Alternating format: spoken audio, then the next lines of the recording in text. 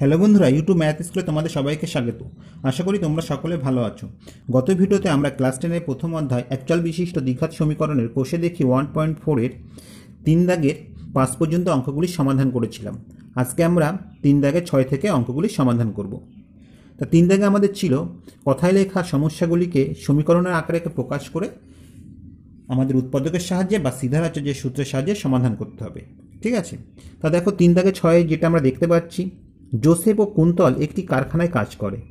জোসেফের একটি জিনিস তৈরি করতে কুন্তলের চেয়ে 5 মিনিট কম সময় নেয়। 6 ঘন্টা কাজ করে জোসেফ কুন্তলের চেয়ে 6টি জিনিস বেশি তৈরি করে। তাহলে কুন্তল ওই সময় কয়টি জিনিস তৈরি করে হিসাব করে লিখি। ওই সময় বলতে এই 6 ঘন্টায়। তাহলে আমরা ধরে নিতে পারি যে 6 ঘন্টায় কুন্তল এক্সটি জিনিস তৈরি করে। ঠিক আছে, ধরি 6 ঘন্টায়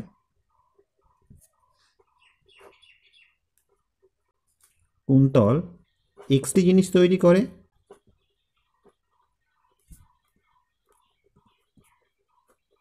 তাহলে দেখো জোসেফ এই 6 ঘন্টায় কটা জিনিস তৈরি করবে? কুন্তলের থেকে 6টা বেশি। অতএব আমরা লিখব 6 ঘন্টায় জোসেফ এক্স প্লাস 6টি জিনিস তৈরি করে। ঠিক আছে, এবার দেখো এখানে বলেছে জোসেফ একটি জিনিস তৈরি করতে কুন্তলের চেয়ে 5 মিনিট কম সময় নেয়।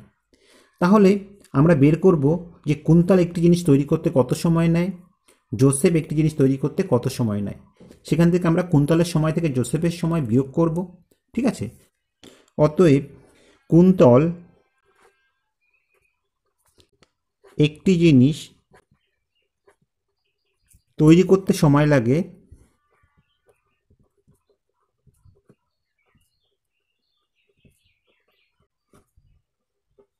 কি হবে বন্ধুরা, সে 6 ঘন্টা এক্সট্রা জিনিস তৈরি করে। তাহলে একটি জিনিস তৈরি করতে কত সময় লাগবে? এই 6 ঘন্টাকে আমরা এক্স দিয়ে ভাগ করব, অর্থাৎ আমরা পাবো 6/x ঘন্টা। ঠিক আছে, ঠিক তেমনি জোসেফের কি হবে দেখো, একটি জিনিস তৈরি করতে সময় লাগবে, মোট সময় 6 ঘন্টাকে x+6 দিয়ে আমরা ভাগ দেব, অর্থাৎ আমরা পাবো 6/x+6 ঘন্টা। ঠিক আছে, তাহলে এখান থেকে আমরা সহজেই বলতে পারি যে কুন্তলের সময় বেশি লাগছে একটা জিনিস তৈরি করতে এবং জোসেফের কম সময় লাগছে। তা এই সময় দুটো পার্থক্য কত? 5 মিনিট। তা দেখো এগুলো যেহেতু ঘন্টায় আছে আর এখানে মিনিটে আছে, তাহলে আমরা কি করব, প্রথমে 5 মিনিটটাকে আমরা ঘন্টায় পরিণত করি। ঠিক আছে, তা 5 মিনিট সমান কি 5/60, মিনিটকে 60 দিয়ে ভাগ করলে আমরা ঘন্টা পাবো, সমান 1/12 ঘন্টা। ঠিক আছে, এবার দেখো শর্তানুসারে 6/x বিয়োগ 6/x+6 সমান 1/12। ঠিক আছে, এবার দেখো এখান থেকে আমরা সমাধান করব। তাহলে প্রথমে আমরা কি করব, লসাগু করব। এতে লসাগু কি হবে? লসাগু হবে x × x+6। কেমন? তা দেখো x × x+6 এর মধ্যে x কবার যাবে? x+6 বার। সেই x+6 দিয়ে উপরে 6কে গুণ করব, তাহলে 6 × x+6 মাইনাস আছে, বসিয়ে দিলাম। তাই x × x+6 এর মধ্যে x+6 কবার যাবে? x বার। সেই x দিয়ে উপরে 6কে গুণ করলে আমরা পাবো 6x সমান 1/12, বসিয়ে দিলাম। এবার আমরা কি করব, উপর নিচে এই গুণটি করে দেবো। তা 6 দিয়ে গুণ করলে আমরা কি পাচ্ছি? 6x প্লাস 6 6 36, মাইনাস আছে বসালাম, আর কত ছিল? 6x। আর নিচে কি হচ্ছে দেখো, x দিয়ে গুণ করলে x² প্লাস 6x সমান 1/12। এই 6x কেটে গেল। এবার আমরা কোনাকুনি গুণ করব। তাহলে প্রথমে এই গুণটা করলে আমরা কি পাচ্ছি? x² প্লাস 6x সমান, এবার এই গুণটা করলে আমরা পাচ্ছি 6 × 72, 2 হাতে 7, 3 × 36 আর 7 43। তাহলে আমরা পেলাম 432। এবার দেখো 432কে আমরা সমান চিহ্নের এপাশে নিয়ে আসবো, অর্থাৎ তাহলে আমরা পাবো x² প্লাস 6x মাইনাস 432 সমান 0। এবার আমাদের কাজ হবে মিডিল টার্ম করা। তা দেখো মিডিল টার্ম করতে গেলে আমরা কি করি, এক্স স্কোয়ারের সহগ এবং ধ্রুবক সংখ্যা গুণ করি। এখানে এক্স স্কোয়ারের সহগ 1 এবং ধ্রুবক সংখ্যা 432, গুণ করলে আমরা 432 পাবো। এবার 432কে আমরা উৎপাদকে ভাঙাবো। প্রথমে 2 দিয়ে দিলে আমরা পাবো 216, আবার 2 দিয়ে দিলে আমরা পাবো 108, আবার 2 দিয়ে দিলে আমরা পাবো 54, আবার 2 দিয়ে দিলে আমরা পাবো 27। এবার আর 2 দিয়ে যাচ্ছে না, তাহলে আমরা দেবো 3 দিয়ে। 3 দিয়ে দিলে আমরা পাবো 9, আবার 3 দিয়ে দেবো আমরা পাবো 3। তাহলে দেখো আমাদের 6 বানাতে গেলে কি করতে হবে, 3 তিরিকে 9, 9 দুগুণি 18।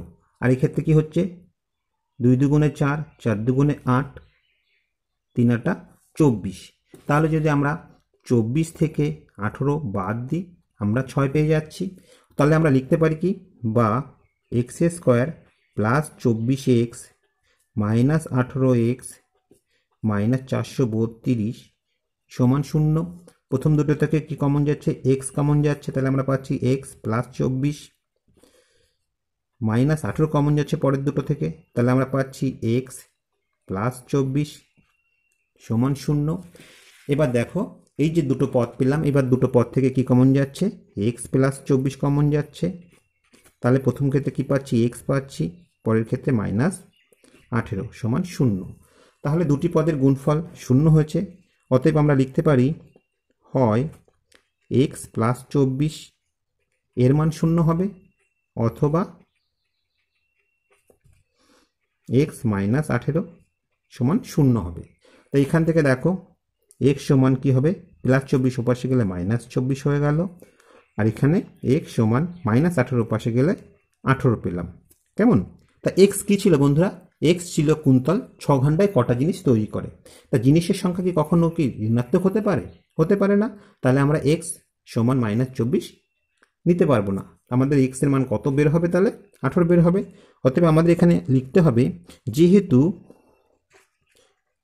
জিনিসের সংখ্যা ঋণাত্মক হতে পারে না,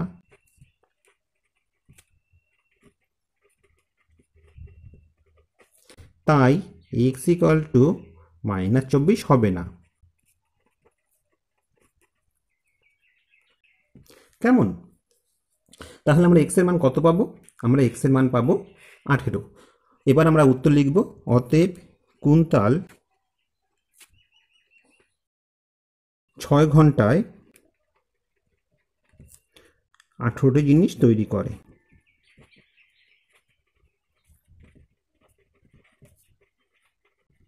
কেমন? এই হয়ে গেল আমাদের অঙ্ক। আশা করি বন্ধুরা অঙ্কটি তোমরা বুঝতে পেরেছ।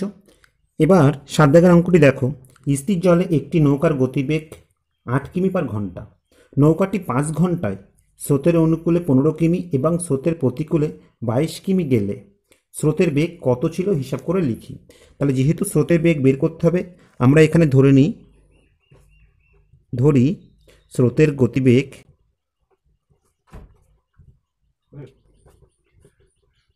x কিমি পার ঘন্টা। কেমন? তাহলে দেখো এই 5 ঘন্টা সময়ের মধ্যে নৌকা কি করেছে, অনুকূলে 15 কিমি গেছে, আবার প্রতিকূলে 22 কিমি গেছে। তাহলে আমরা বের করে নিই যে অনুকূলে নৌকার গতিবেগ কত। ঠিক আছে? অতএব স্রোতের অনুকূলে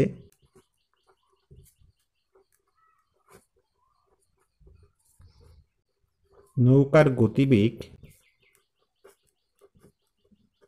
কি হবে, নৌকার বেগের সঙ্গে স্রোতের বেগ যোগ হবে, অর্থাৎ আমরা পাবো 8 যোগ x কিমি পার ঘন্টা। তেমনি স্রোতের প্রতিকূলে নৌকার গতিবেগ কি হবে, নৌকার প্রকৃত গতিবেগ 8 কিমি থেকে স্রোতের গতিবেগ বিয়োগ করব, অর্থাৎ আমরা পাবো 8 মাইনাস x কিমি পার ঘন্টা। এবার দেখো সে অনুকূলে কত কিমি গেছে, 15 কিমি। তাহলে অনুকূলে 15 কিমি যেতে কত সময় লাগে, মোট দূরত্ব 15কে অনুকূলের গতিবেগ দিয়ে ভাগ করব, অর্থাৎ 8 প্লাস x দিয়ে ভাগ করব। আবার কি হচ্ছে, সে প্রতিকূলে কত কিমি যাচ্ছে, 22 কিমি। তাহলে মোট দূরত্ব হচ্ছে 22 কিমি। তাহলে যেতে তার কত সময় লাগবে, 22কে আমরা 8 বিয়োগ x দিয়ে ভাগ করব, এই মোট সময়টা কত? 5 ঘন্টা, অর্থাৎ এই দুটি সময়ের যোগফল 5 ঘন্টা। তাহলে আমরা শর্তানুসারে কি পাবো? আমরা শর্তানুসারে পাচ্ছি যে 15/8 প্লাস এক্স যোগ 22/8 মাইনাস এক্স সমান 5। এখান থেকে আমাদের এক্স এর মান বের করতে হবে। ঠিক আছে, তাহলে আমরা কি করব? প্রথমে আমরা লসাগু করে দিই। লসাগু আমাদের হবে 8 প্লাস এক্স 8 মাইনাস এক্স। তা দেখো 8 প্লাস এক্স 8 মাইনাস এক্স এর মধ্যে 8 প্লাস এক্স কবার যাবে?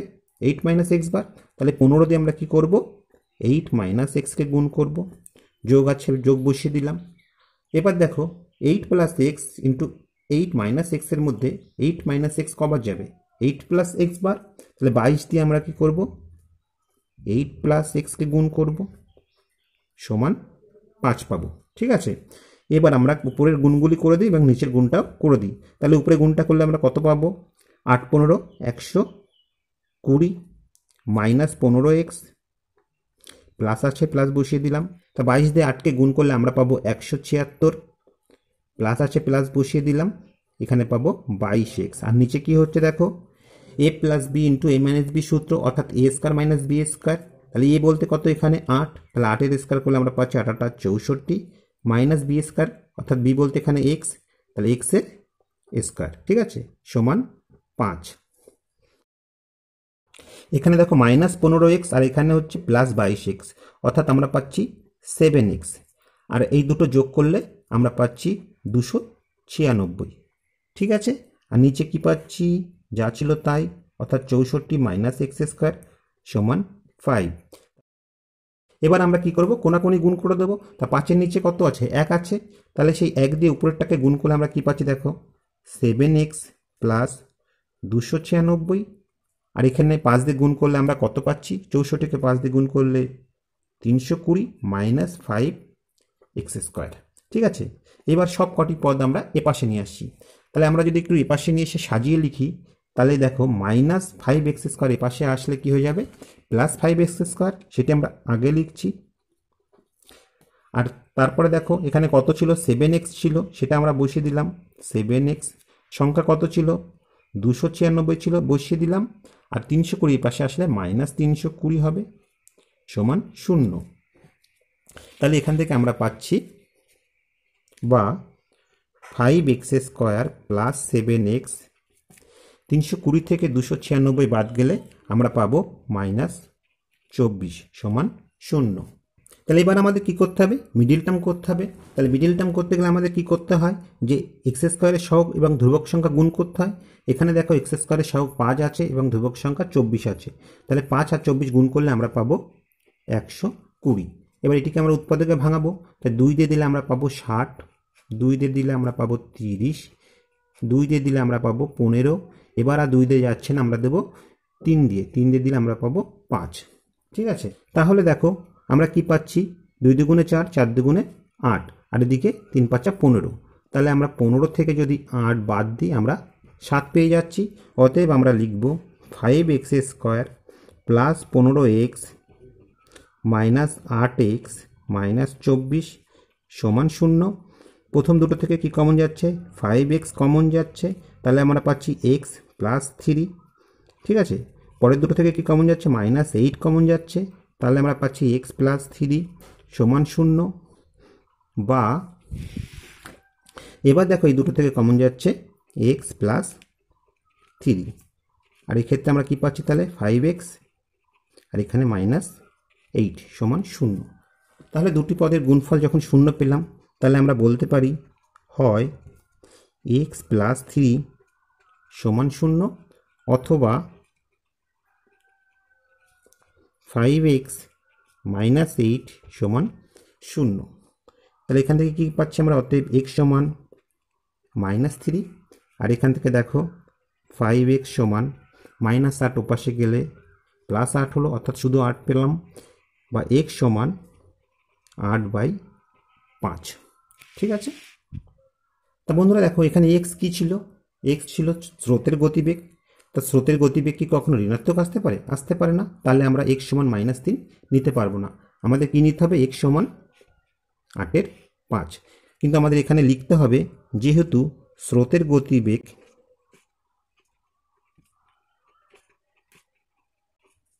ঋণাত্মক হতে পারে না,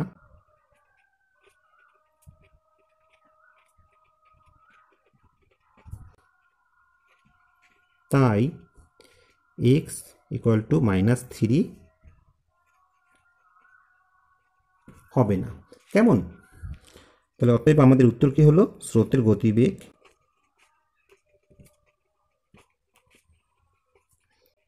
8/5 কিমি/ঘন্টা।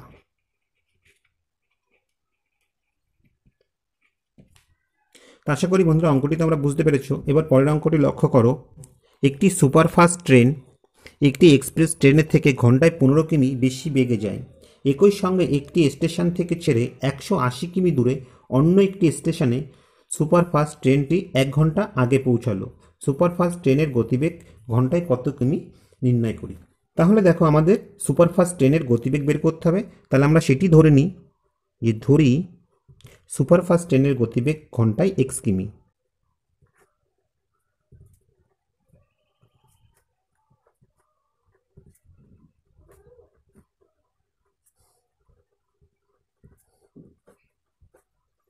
তাহলে এখানে দেখো এক্সপ্রেস ট্রেনের গতিবেগ কি হবে?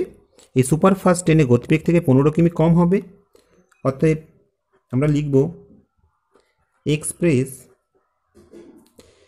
ট্রেনের গতিবেগ কি হবে? সুপারফাস্টের থেকে 15 কিমি কম হবে। যেহেতু এখানে বলেছে সুপারফাস্ট ট্রেনের গতিবেগ এক্সপ্রেসের থেকে 15 কিমি বেশি, তাহলে সুপারফাস্ট থেকে এক্সপ্রেসের গতিবেগ 15 কিমি কম হবে, অর্থাৎ x - 15 কিমি। এবার কি করতে হবে দেখো, যে তারা কোথায় গেছে? এক স্টেশন থেকে ছেড়ে আরেকটি স্টেশনে গেছে, তাদের দূরত্ব হচ্ছে 180 কিমি। তাহলে আমাদের প্রথম কাজ হবে কি, এই 180 কিমি দূরত্ব যেতে দুটো ট্রেনের কত সময় লাগে সেটি বের করে নেওয়া। তাহলে আমরা লিখব কি, অতএব 180 কিমি যেতে সুপারফাস্ট ট্রেনের সময় লাগে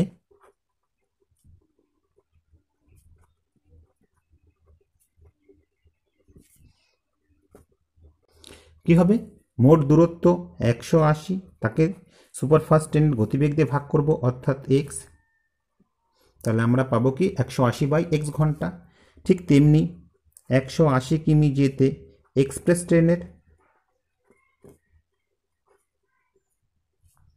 সময় কি লাগবে?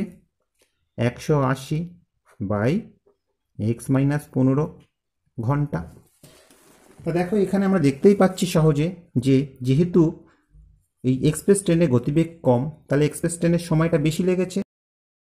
তাহলে আমরা কি লিখব? শর্তানুসারে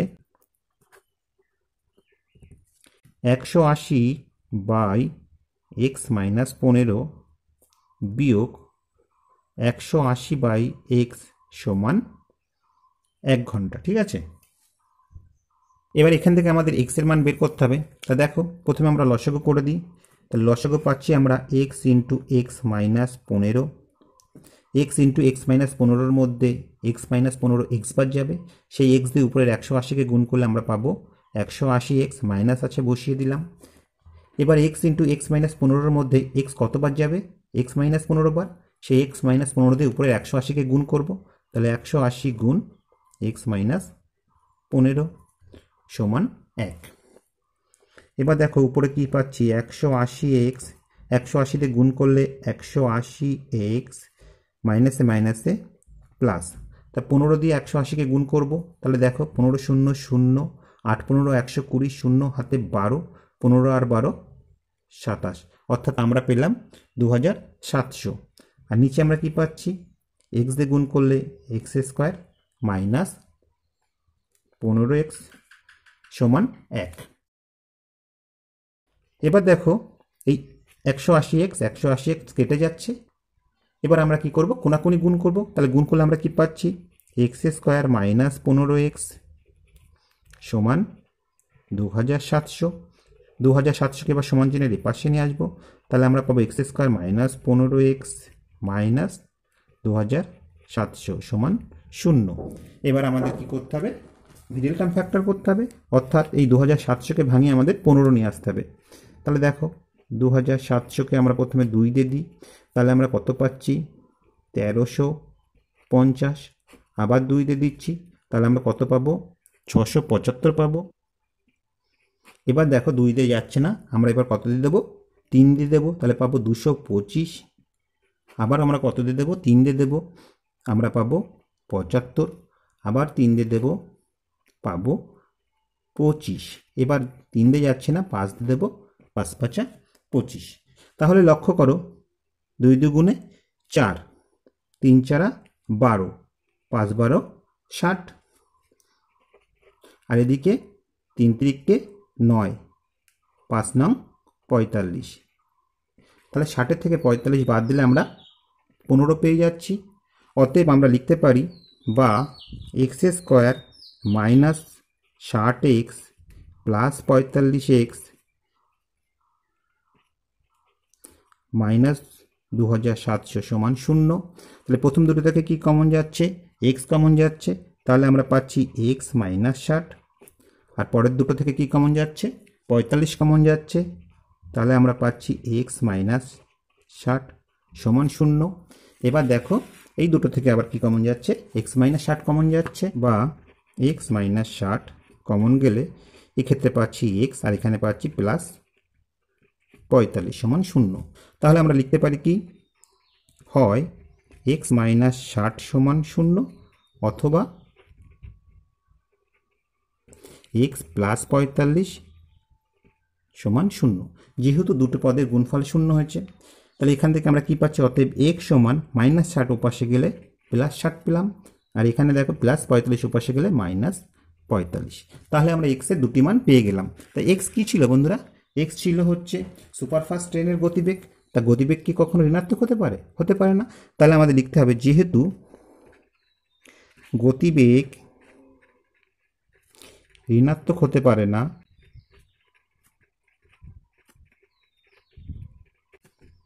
তাই এক্স সমান মাইনাস 45 হবে না। তাহলে কি হবে? অতএব আমরা উত্তর লিখব সুপারফাস্ট ট্রেনের গতিবেগ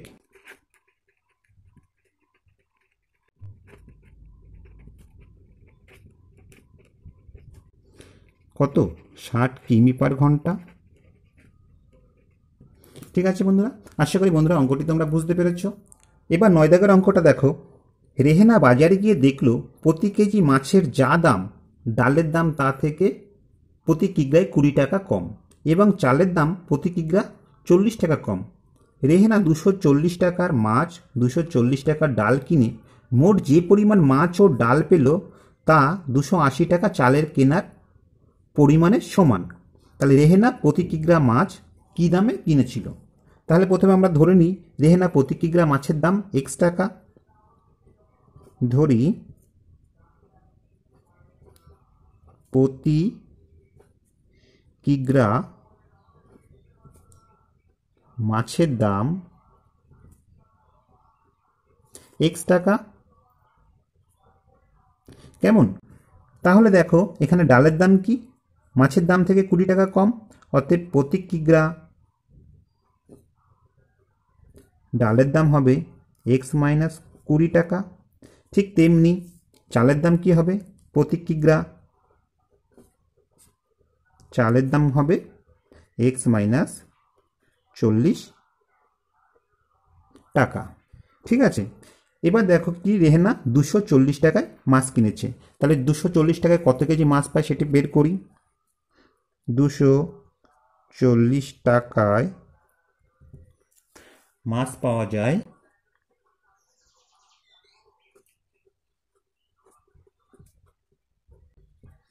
কত? 240কে 1 কেজি মাছের দাম দিয়ে ভাগ করব, অর্থাৎ এক্স দিয়ে ভাগ করব, তাহলে আমরা পাবো 240/x কেজি। ঠিক আছে, তেমনি বন্ধুরা দেখো 240 টাকা দিয়ে সে যদি ডাল কেনে, তাহলে সে কতটুকু ডাল পাবে?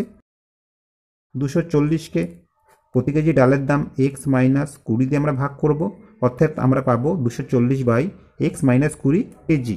ঠিক তেমনি দেখো বন্ধুরা যে 280 টাকায় চাল কিনেছে, তাহলে 280 টাকায় চাল পাওয়া যায় কত? 280 বাই চালের দাম কত ছিল প্রতি কেজির এক্স মাইনাস 40, তাহলে এক্স মাইনাস 40 দিয়ে ভাগ করব, তাহলে আমরা পাবো 200 বাই এক্স মাইনাস 40 কেজি। এবার এখানে দেখো শর্ত বলে দিয়েছে, রেহেনা 240 টাকার মাছ ও 240 টাকার ডাল কিনে মোট যে পরিমাণ মাছ ও ডাল পেল, অর্থাৎ এই দুটোর পরিমাণ কার সমান? 280 টাকা চাল কেনার পরিমাণের সমান। আমরা লিখতে পারি শর্তানুসারে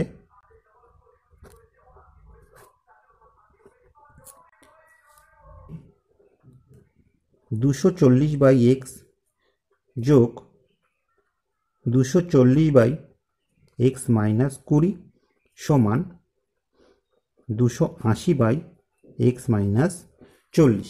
এখান থেকে আমাদের এক্সের মান বের করতে হবে। এই সমীকরণকে আমরা যদি প্রতিটি পদকে 40 দিয়ে ভাগ করে দিই, সেক্ষেত্রে সমীকরণটি একটু ছোট হয়ে যাবে। তাহলে দেখো 40 দিয়ে ভাগ করলে আমরা উপরে কত পাবো?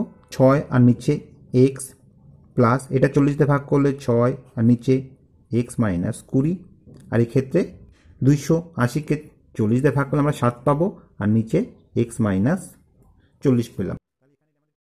এখানে আমাদের কি লিখতে হবে? উভয় পক্ষকে 40 দিয়ে ভাগ করে পাই, ঠিক আছে?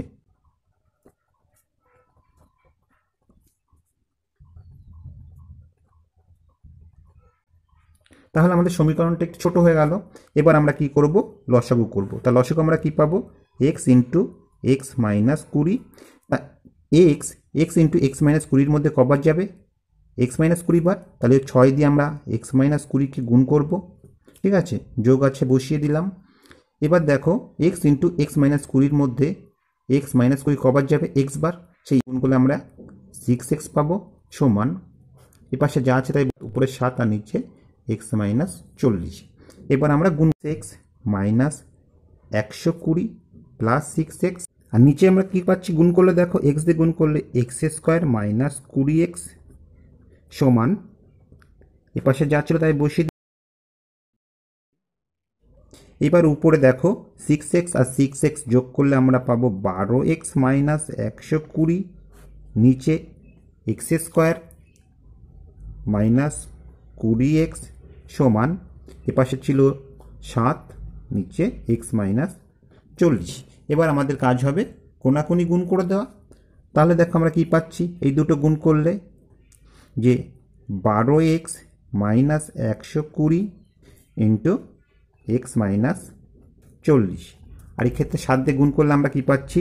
7x স্কোয়ার মাইনাস 140x, ঠিক আছে? এবার দেখো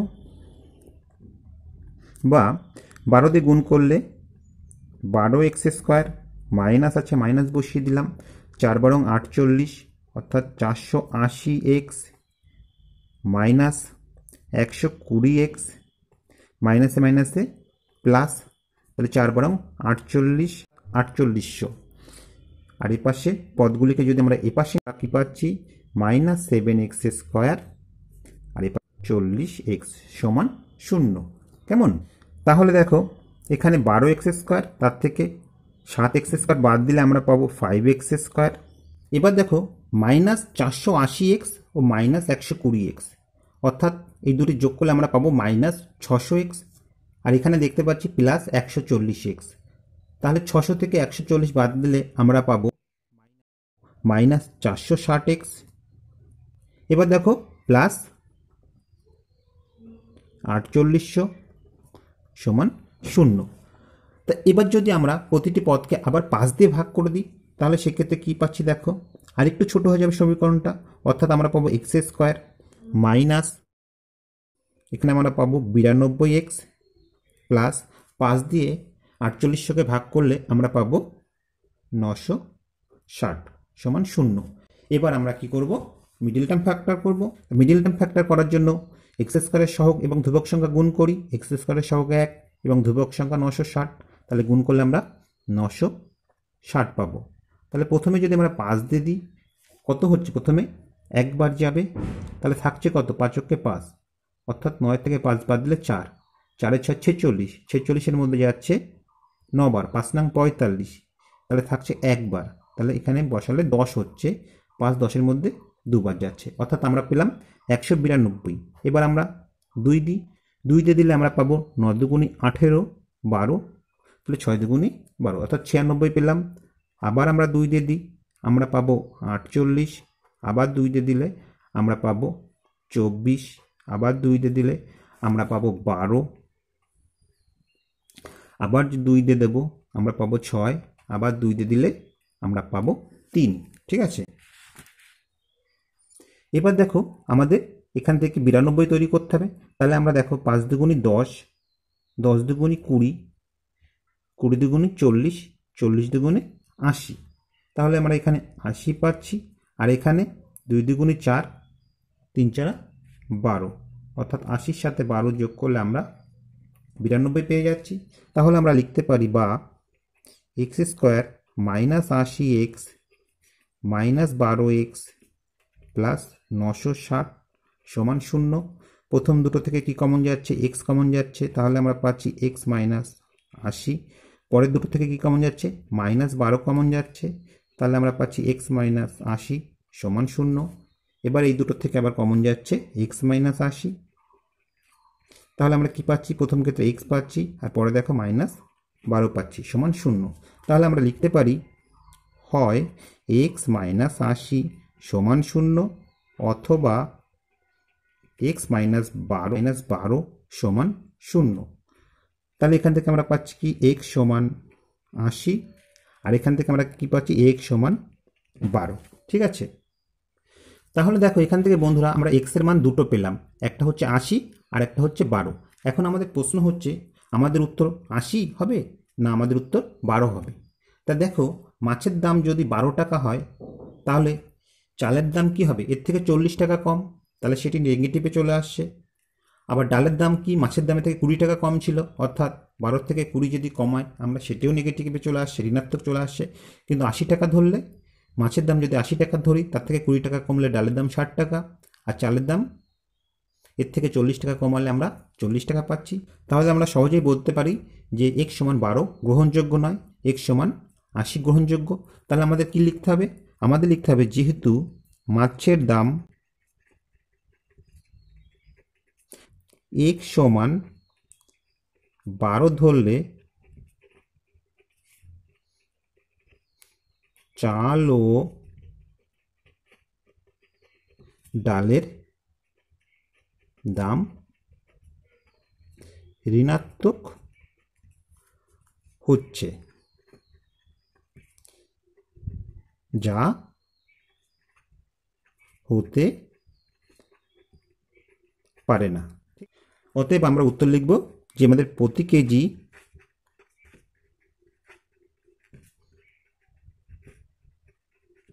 মাছের দাম 80 টাকা। কেমন? তা বন্ধুরা এই ছিল ভিডিওটি। আশা করি আজকের ভিডিওতে যে অঙ্কগুলি করা হচ্ছে তা প্রতিটি তোমরা বুঝতে পেরেছো। তারপরে যদি তোমাদের বুঝতে কোথাও অসুবিধা হয় অবশ্যই কমেন্ট বক্সে সেটি জানাবে। আর বন্ধুরা এখনও যদি তোমরা এই চ্যানেলটি সাবস্ক্রাইব না করে থাকো তো চ্যানেলটি অবশ্যই সাবস্ক্রাইব করে নেবে ও পাশের বেল বাটনটি ক্লিক করবে, কেননা যখনই আমরা নতুন কোনো ভিডিও আপলোড করব তার নোটিফিকেশান সবার আগে তোমার কাছে পৌঁছে যাবে। বন্ধুরা আজ আর নয়, আবার দেখা হবে পরবর্তী কোনো ভিডিওতে। ততক্ষণ পর্যন্ত ভালো থেকো, সুস্থ থেকো, এই কামনায় ভিডিওটি এখানেই শেষ করছি।